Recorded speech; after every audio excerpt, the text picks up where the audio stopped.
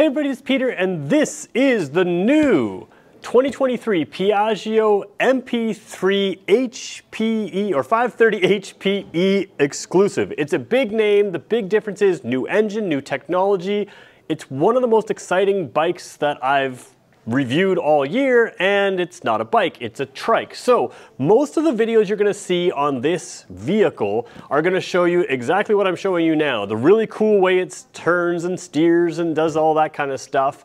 And in those videos, they're probably not gonna be able to touch on some of the stuff that I'm gonna touch on this vehicle. So if you're interested in this vehicle, what I'm gonna try to do is show you a whole bunch of things that the other videos aren't showing you, because this thing is loaded with tech and some of it just needs an explanation, and that's what I do here. I make sure I go in depth and give full explanations of what these are, who they're good for, why they work, what's not so great about them. I try to give you as best a review as I can, and I can do that because I am partnering with Jim Gilbert's Wheels and Deals, Jim Gilbert's Power Sports, and they give me complete access to their entire vehicle lineup. So if you have questions about this vehicle, especially this newest one with the newer engine and the newer technology, make sure you subscribe and let me know in the comments the kinds of things that you want to know about this. I've driven the 500, I've driven this 530 now, and I have some comparisons in mind, and I also just generally like what this is. I think this is good for a whole lot of people, and I think this is great for people who maybe aren't ready to step into the motorcycling world. I think Piaggio has sold about 230,000 of these things since they started in 2006. This, of course, the 2023 model, has a lot of updates. These are actually very popular around the world. Less popular here in North America, but of course we sell a bunch of them here at Jim Gilbert's Wheels and Deals. So what I'm gonna do is go really in depth with this and try to help you understand both what's new and why it's great. So let's start with that right now. So let's start with the whole concept of why you would want a three-wheeled vehicle. Well, first of all, there's a couple different types of three-wheeled vehicles. There's this one here, which we're going to talk about in detail. There's also something like a Harley Davidson with the trike, which has two wheels in the rear. And then there are things like Can-Am with the three wheels, the two wheels in the front and one in the rear. A big difference with this is the way it works. So let's just talk about Harley Davidson. Most of your braking is done in the front wheel, and most of it has the, most of the traction there is in the rear wheels. So they kind of corner weird, and they're not as good for braking simply because as the weight transfers forward, you don't have a whole lot of road contact. Then you have the other side of things, the Can-Am version, which of course has a lot of road contact in braking, which is fantastic. However, when you go around a corner, it kind of tries to throw you off. And there's another disadvantage to both of those vehicles that this one doesn't suffer from, aside from the fact that this leans, which we'll get into in a second. Both of those take up 3 tracks in the road. So if you think about a car, left side track, right side track. If you think about a trike, the wider ones, they go on your left side track, the right side track, and the center track, which means every single bump in that road they are hitting. They cannot avoid it. You go left side, you go right side, you go front side. It doesn't matter. Anywhere in the road, if there's a bump, you're going to be feeling it. This one, the wheels are much narrower, so you're really going down one track of the road. You've got independent suspension in the front here, so they can each handle that kind of thing, but you're not feeling every single bump in the road the same way because you can go down a single track, much like a motorcycle, because those front wheels are narrow. The other big difference is leaning allows you to stay on the vehicle in a corner. Now, why do 3 wheels at all? First of all, you do 3 wheels because you have great all-weather traction. So great traction anyways. If the road gets a little gravelly or if the road gets a little bit wet, these things are absolutely amazing. And it's not just that they have 3 wheels, there's a whole bunch of electronics that also come to play, and we're gonna talk about those in this video. So why go for this? Well, first of all, this is a relatively compact, relatively fuel efficient. I mean, it looks huge here, but it's not that big to drive, not that big to manage, but this is a bike that you can do everything on. And frankly, this is probably more high-tech than your economy car, and it gets better economy. It gives you the same kind of, features, and in fact, probably more technological features than many economy cars. And it's fun. It is an absolute blast to drive. It's really fun. So again, I'm going to show you that me spinning around just there in the parking lot. It's the only place I've sort of filmed with this one. It's going around in the parking lot there. I was going really slowly, but the point is with that front wheel grip, you can turn much quicker, you have some confidence in the corner, and you legit have contact in that corner, and that's what makes this a lot of fun. But we're gonna talk about whether you're a motorcyclist or a car person. This has features that work really well for both, especially in the braking system. So let's start breaking down some of the details in this. And actually, you know what? We should start with that new engine. So let's start with that. So I'm going to sit across this right now as we talk about the engine because I don't want to have to talk too much about seating position. You'll be able to see that it is incredibly comfortable. So let's talk about the engine. 530 instead of 500, so it's a little bit larger engine. Sometimes larger engine can lead to worse fuel efficiency. That's not the case here. So this is what this has got. The new engine is both more horsepower, more torque, better fuel efficiency, and it's quieter. That's kind of the holy grail of everything you're looking for in an engine. So you've got all that, which is good.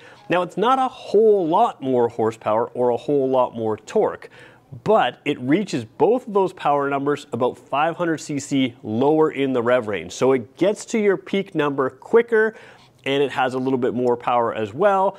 All of that leads up to better acceleration than it's had in the past. So better acceleration, of course, more fun. Now these things as well are limited in their top speed. They go about 145 kilometers an hour, which for any kind of driving on this type of vehicle is all you need. But what that means is they can gear this really appropriately for that range of riding. A lot of motorcycle riders, they expect their bikes to go 200 plus kilometers an hour, and they have to gear those bikes for that. So this one is geared for efficiency and drivability where you actually drive it. That makes a huge difference in how it works. And again, when we talk about quiet, unlike a motorcycle, this one is extremely quiet, not just at idle, but also at acceleration. So they have some sound information on it, and a lot of bikes can now idle quietly, but as they accelerate, they make a lot of noise. This thing, they compared it to the previous version, and even at, I think it was like 30 or so miles an hour, it's significantly quieter. So that's just kind of a nice thing to have. It's very automotive like that. The other difference you're gonna have compared to a motorcycle,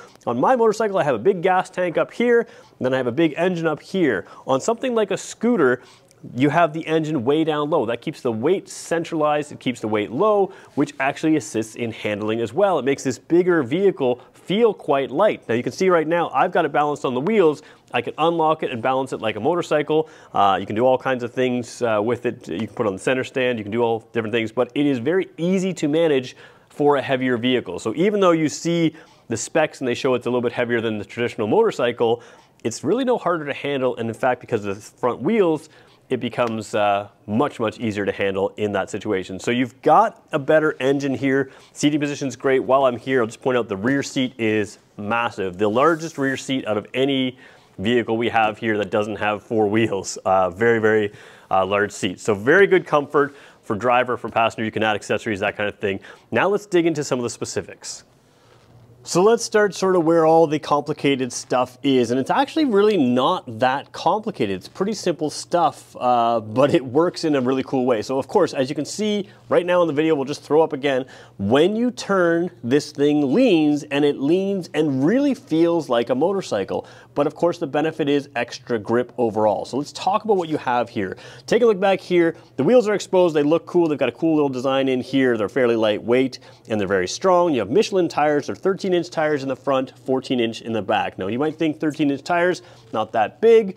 I used to drive a car with 14-inch wheels, 14-inch wheels again.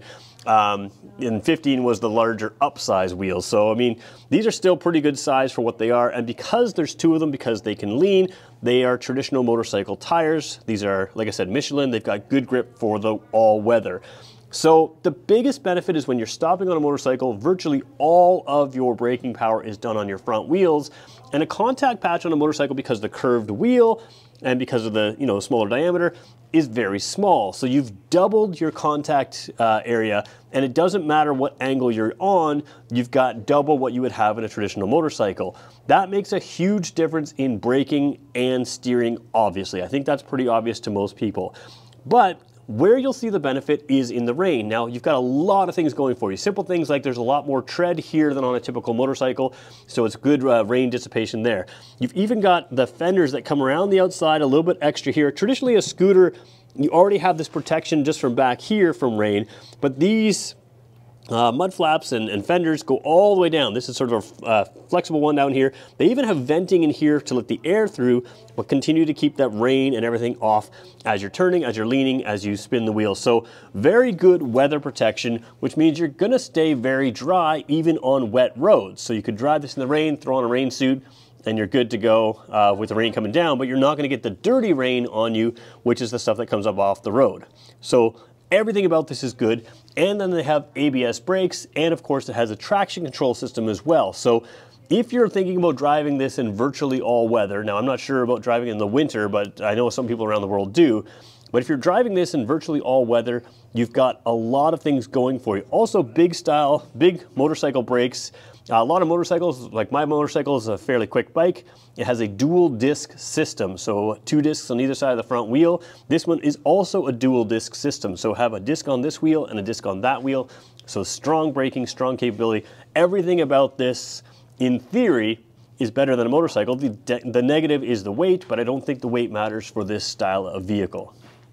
So now let's talk about activating those brakes. This is a weird vehicle. It's going to appeal to automotive people, it's going to appeal to motorcycle people, and what I find funny is I drove my motorcycle in today, and the motorcycle has a front brake lever and it has a foot pedal, and you can use the front brake lever and the foot pedal. If you're used to driving a scooter, you have a brake lever here and a brake lever there, and this one has that. And if you're used to driving a car, you're not used to brake levers at all, you just use your foot pedal. What's cool about this is the foot pedal is a linked braking system. So if you're used to driving a car, you can just press that. If you are used to driving a motorcycle, then you can use your front brake and your rear brake. It's not going to matter. And the brake over here is really nice because this also has a center stand. So the brake on this side allows you to keep this vehicle, because it can easily roll if you don't put on the main parking brake. But if you're going to put it on the center stand, you still have a brake on this side of the vehicle, which is where you put it on the center stand, which gives you extra control as well if it's on a hill, because, you know, like I said, it can roll away. So overall braking application, very good as well. Let's start taking a look at some of the technology in this vehicle now. So if we're going to show you technology, we should show you the key fob. Much like an automotive key fob, it is a keyless entry. There's an ignition switch that you can turn, but you just have the key fob on with you. Now I'm not maybe close enough, so I'm going to kind of activate it here. We're going to turn this screen on here, and there we go. All right, let's see if we can get some of that glare out of there. Not too bad. Yeah, there we go. All right, so the screen can be a darker screen like you're seeing now, or it can be a lighter screen, and there's a whole bunch of information in here. We won't go through every piece of it, but we'll show you some of the basics. Obviously, this updated screen, it's got a tachometer. Like I said, when I was outside with it, it was white in color, sort of the colors were inverted. Everything you need is kind of right here, and I should point out this is a very, very large screen. It's hard to show you that size of a screen on camera there, but you know, if you put my hand down here with the watch, I don't know if you can kind of get a sense of how big that is, but very large, very easy to read, and there's a number of different ways you can customize the display. So you see the A is on the bottom lit up. You can set up to B, you can set up to C, you know, a bunch of different modes in there. You've got navigation not available right now. You've got your phone connected there. You've got your music connected there, which needs an app. Then you've got your automatic slip regulation, which is essentially traction control, is in the sport mode. And then you've got a number of settings in here, which, you know what, let's just pop them open for a second and we'll show you them there. So we set up language, configuration, those kind of things. Let's go to configuration actually. We'll select that one. Clock, units, parking or pairing configuration, LCDAS. Let's talk about that. That is your lane change decision. We'll keep it on there. Let's just go down. Lane change decision assistance system. What that is a pretty advanced system. We're going to go back to the main menu and talk about that right now. So what you have with that lane change decision assist system is essentially what I would call blind spot detection, and it helps you in a number of ways. So instead of looking on your mirrors like your car, you're going to have some warning lights on the sides of the screen here, right or left side, to warn you if there are people in your blind spot. Now that can warn you while you're signaling, it can warn you in advance. So it allows you to know, it's kind of weird because there's no blind spot on the car, and maybe that's why they don't call it you know, blind spot detection in the same way, that lane change decision assist system. But if you don't want to turn your head, or you just turn your head at a glance, it just gives you an extra warning with a little orange indicator on either side of the screen there to warn you that someone is in your way. And in a busy city environment, that is super helpful to tell at a glance. And the nice thing is it'll show up in your peripheral vision that something is there. So if you don't see them in your mirror and you don't see them with your shoulder check, even before you shoulder check, you'll see in your peripheral vision that there is a system there that warns you. And that is a nice sort of radar type system. The other thing that's pretty cool here as we show you the screen is I'm gonna have to turn the vehicle to on, and I'm gonna throw it in reverse, and hopefully it'll show very well. So normally I don't start a vehicle inside here, but we're gonna do that real quick. Oops, gotta hit the brake here, start the vehicle up. So again, it sounds louder in here. We go into reverse there, and you actually have a backup camera there, which you can see here. I'm waving at it, where are we, down there? So you can sort of see that there is a true backup camera that you can see very clearly, and it's just like your car. So let's talk about that for just a second here. Turn it off there. So the backup camera is useful for a number of things. Let me talk about that. So I mentioned that this vehicle has sold over 200,000 vehicles like it worldwide, and of course a lot of the places they sell is very, very busy cities. So filming here in North America, our cities are a little more spaced out, and you maybe don't think you need a backup camera on something like this, and maybe you don't, but keep in mind, when you're on this thing, you don't have to necessarily put your legs down, you don't have to necessarily get off and other stuff, and if you're backing up and you want to be really close to a car or something else, you can kind of pay attention to what's around you by looking at your dash, and it's easier to move this thing, as you can see, by staying right here and not doing this as much. So being able to see that you need those extra couple inches there, and then you want to turn out and go this way, being able to see that with your backup camera is good. It's also helpful for just parking it in a garage. You can just be able to see things better. So while I don't think the backup camera is needed for my riding, I can tell you already I've used it and thought, yep, that's handy. That's something that I appreciate having there. So they're mandated on cars in North America, obviously not on motorcycles or anything like that. But it's funny how our brains get used to having them. Once it's there, it becomes something where, you know what, that is helpful, that is useful, especially as the vehicle's running, maybe your dog's running around or you got kids' toys or something like that. Having a little extra view where you can see directly behind you, and you can see this is fairly tall, you can see directly behind you, it is something that is helpful.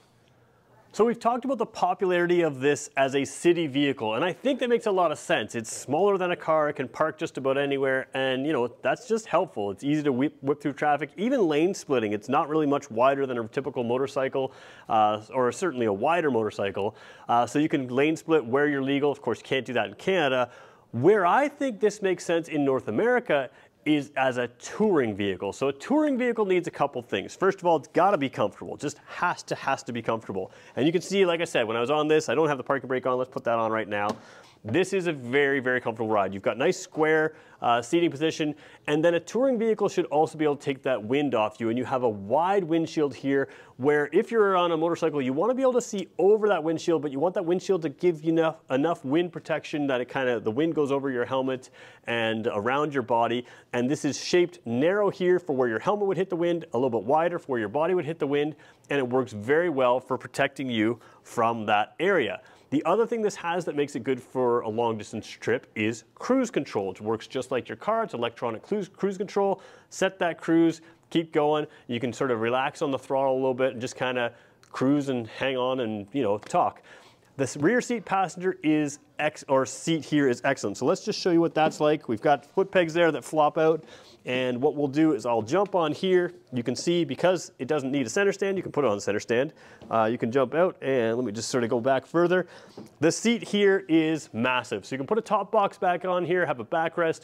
This is comfortable. You're tall enough that you can see over the rider in front of you, but you probably won't find another scooter or even many other motorcycles that are this comfortable for longer distance. And again, a little bit extra torque, a little extra horsepower. It's already got enough power to do what you want to up to that 145 km/h speed limit because it's built for that. So you can absolutely tour on this. The other thing you need on a touring motorcycle is storage. So let's talk about the storage in this thing right now. So even though this is balanced on two wheels, before we open the storage thing, usually what I do with any motorcycle that I need to put luggage in there is I put it on the center stand. That gives you a little extra balance back here. Again, you don't need to with this, but I want to show you how easy it is. Just two fingers here, I push down, and it's up. It's very, very simple. You don't have to be strong or heavy or anything else to put it up on a center stand, so you can do that. Now let's take a look inside the luggage area. So taking a look at the seat, there's a number of ways to tap it. You can double tap that remote there on the bottom there, the unlock button. I'm going to put that in my pocket, and I'm just going to touch the button on the dash as well. So there's that option there. You can pop it up, and it is sort of self-lifting. It has a little piston there that helps lift it up, so you can see that it's easy. Now, I could position my helmet in a number of different ways in here. Is it deep enough to fit a full-face helmet? Yes. They say it fits multiple helmets. I'm not sure if it would fit two full-face helmets. It probably would if you just position them around differently. But the point is, there's a lot of storage in there, and that's what you need in a modern touring bike, is a lot of storage. Now, if it was me and you were touring with two people, I would still put a top box on the back to give your passenger a backrest, but you really do have a lot of storage in here. And what's kind of nice is this little felt kind of piece in the bottom here that sort of shapes up like that. It is removable, but of course it's going to keep everything from rattling around in there. So a good amount of width, a good amount of length, a good amount of depth. You can fit all kinds of stuff, even without a top box, right there. And of course it's lockable storage, which is super helpful as well, because you can just leave your stuff in there, and you can usually put your helmet and your stuff in there. It's pretty big stuff. It's pretty useful. One of the other storage things that's very common on scooters, Piaggio has this on virtually everything, is you have space between your legs here to hang something like a backpack, a shopping bag, something like that, and have it between your legs and sort of clips into there and holds on. So you do have that even on this MP3. The center section is a little higher than on some of the other Piaggio scooters where it can be as low as a flat floor, but you have a space to put this down here. It's positioned a little bit to the left. I think that's partly because the ignition switch is there, but it also does keep things away from your brake pedal, which is kind of nice because you can brake with your brake pedal there as well. So again, good positioning, good stuff here. Let's show you some of the other controls on this bike now.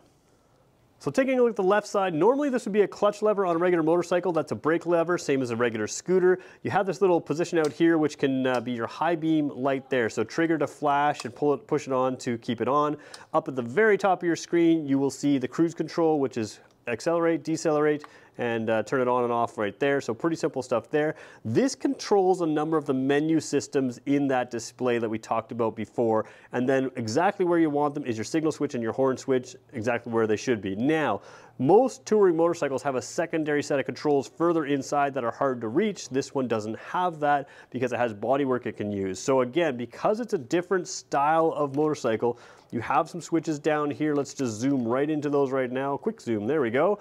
This is your drive and reverse. Very simple to go forward, very simple to throw in reverse. It's just an electronic button there. This button here is what I use to pop the seat there, and then you have the button to pop your gas area as well, so you can fill it with fuel.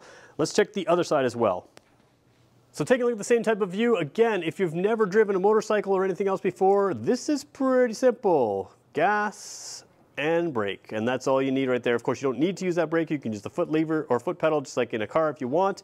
And then you have traditional motorcycle stuff. So this here, well, I say traditional motorcycle stuff. This is actually probably important to do. We'll talk about this in 1 second. Start button, kill switch, that's traditional motorcycle stuff. You have the button up here, which is your hazard or warning lights. And then again, down here, a little bit interesting to me, this is the exclusive model, which you'll be able to see. Quick zoom here.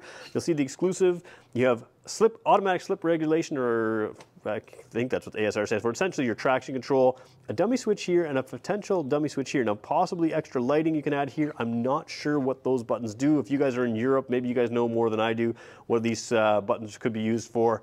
I apologize, I haven't looked that up. Now let's talk about the one different button right here. So because this is a leaning device, I want to try to get in there as best I can. The way this works is if I pull this way, it will unlock the locked steering. So we're going to talk about this in a second, but I want to show you what you do. This locks it like that, and again, it's right by your throttle hand. You can reach it very easily. So unlock and lock. Let's talk about how that works right now. So as we talk about the lock and unlock, we need to understand how a motorcycle steers. When it is stationary like this, I can move it around and you can see the wheels are turning like that, and that's pretty typical stuff. Turn it right, it goes right. On a regular motorcycle, you actually push this way to lean the bike over, and it goes around a corner because it's leaning. Because this leans, it steers like a regular motorcycle. So on those other three-wheeled devices where you're turning always towards your turn and kind of have that feeling like you're going to be thrown off the thing if you take a fast corner, this one, it turns by leaning in. So the suspension here allows the front wheels to move up and down and turn like this. So when it, one will have to move up, one will have to move down like that to lean left or right. And this lock button that I just showed you will allow you to lock that bike in any position. So if you're going around a corner and you want to lock, or you're coming to a stop in a corner, and you want to lock the wheels, it will do it sideways. It is not only going to lock 90 degrees to the ground, or to, actual ground. And the reason that's useful is you can be on uneven roads. You can be in a real, potholed area or a real dip in the road, and you can lock the vehicle upright even though the wheels are quite turned. So it's basically going to say, hey, if you want to lock the bike like this in the upright position, you can do that. If you want to lock it like this in the upright position, you can do that. But if it's uneven like this, it will also lock in any position. So the reason that's important is, like I said, you can lock it upright every time. Now, it's confusing to people, why would it lock on the edge? And that's really because it's saying, hey, I don't know if I'm leaning or if the wheel's just in a dip. You want it locked on that angle, I will lock it on that angle. So if you're parking, for instance, like I am now, on an angled road, you could lock it leaning up the hill, straight up the hill, or square to the ground. It can still do that. So it's really helpful to be able to lock this at any angle because of the angle on the ground. So you can come to a stop and hit that button and never have to put your feet down. What I would say to most people riding this is be ready to put your feet down, drive it like a regular motorcycle, but once you get used to it, you probably won't ever have to put your feet down at all. I found, because I haven't ridden one of these in a while, it took a little bit of a learning curve, and I just drove up throwing my feet down, but obviously you can lock it. So something to keep in mind, once it's locked, as you can see, well, I got the center stand on, that's why. But once it's locked like this, it stays upright. It can be pushed around your garage very easily. But yeah, it is an interesting system with that locking system. So that is a button you're going to use fairly regularly. All right, so I realized that the best thing to do is just demonstrate what I was talking about. So I've just turned it on. It was leaning this way. We're going to turn it on again one more time. Put the brake in, start it up. We're going to unlock that steering here, which we'll do right there. And you can see I can move it left to right like this. Now, if I lean it way over here, I can lock it up like that. And it's leaned off, it's sitting there on its own towards me. Now, I want to be ready for it, so I'll unlock it here. And as I do that, it's free again. We'll lean it this way this time. Whoops. It's locked again. It indicates in the dash, and it's leaning your way. So you can lean it any way you want when you park it, but what you're probably going to want to do is have it sit exactly like this. There we go. Wasn't ready for that one. Lock it up like that. It probably won't fall over on you, but if you're doing things like I just did, it could. So we'll turn it off again.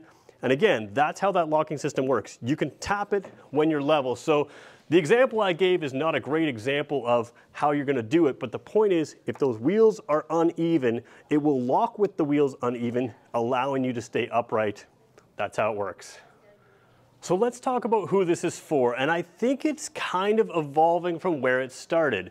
When it started, it was a bit of a curiosity that was great for cities and great for all weather, and it still has a place for people who want to replace a car with something small, efficient, and fun, and that's the key. This thing is an absolute blast. In the space of replacing a car, I think it's doing better than it's ever done. The backup camera, again, seems like something you don't need, but once you have it, I don't know if it's because I'm so used to backup cameras in cars now, it is helpful. It is a nice thing to have, I have to admit it. Same thing with the radar plate at the back here, which allows itself to see traffic, which allows for that the blind spot warning essentially. Having that system, I think, is really helpful on a motorcycle. Of course, you are more exposed here, so being able to have that look for traffic around you and being able to see in your peripheral vision, both in your mirrors and in the dash, that there is traffic on either side of you, allows you to look out forward all the time. You don't have to glance in your mirror to know if there's someone there. If that light is on, someone is there. Now, you should still be scanning your mirrors and that kind of thing, but you can keep an eye on more things when the vehicle is also keeping an eye on things for you. So I still recommend, like everything with blind spot detection, to check your blind spot, check your turns before you go. But like I said, if that dash is lit up that there's someone there, then you don't have to check, you just know you can't turn there. So that gives you a little bit of more ability to keep an eye out on what's going on ahead of you. So where I think this is strong in North America, obviously all those European cities, that's a really strong thing. But this is a really quality touring bike that is great for all weather. You want to head out on a vacation, you have set dates you want to go regardless of the weather, get yourself a really good rain suit because you can handle the rain, but the vehicle itself can also handle the rain. It's a blast to drive in the dry, it's a blast to drive even when it's wet, keeps you clean, has cruise control. That little bit extra power probably wasn't needed, but it will be appreciated. Again, better fuel efficiency, more torque, more horsepower, more accessible power, so better acceleration, all of that's included. And again, when I had my mic on with it running in here inside, it may have sounded loud to you. These mics pick up that noise pretty good, but I can tell you right now, when I started it outside, I thought, wow, this thing is quiet, and even driving, nice and quiet. So I appreciate that because it allows you to hear the traffic around you. Some people will say loud pipes save lives. I like to hear the traffic around me, and some of that has been debunked in the past anyways. Great wind protection, great weather protection. This is a vehicle that can very, very much replace a car for a lot of people, and it's fun. So what did I leave out? What do you still want to know about that? Let me know in the description of this video, or sorry, in the comments of this video, because here at Jim Gilbert's Wheels and Deals, I can come back to this again and again and again, and I want to make sure I build a video database of information that you want to know about this vehicle, and I can come back to it again and again. And if you want to see this, we just had 2 delivered. 1 is already sold. This is the only one that we have in stock right now. So make sure you swing down to Fredericton, New Brunswick to check this out here at Jim Gilbert's Wheels and Deals, Jim Gilbert's Power Sports. Thanks everybody for watching.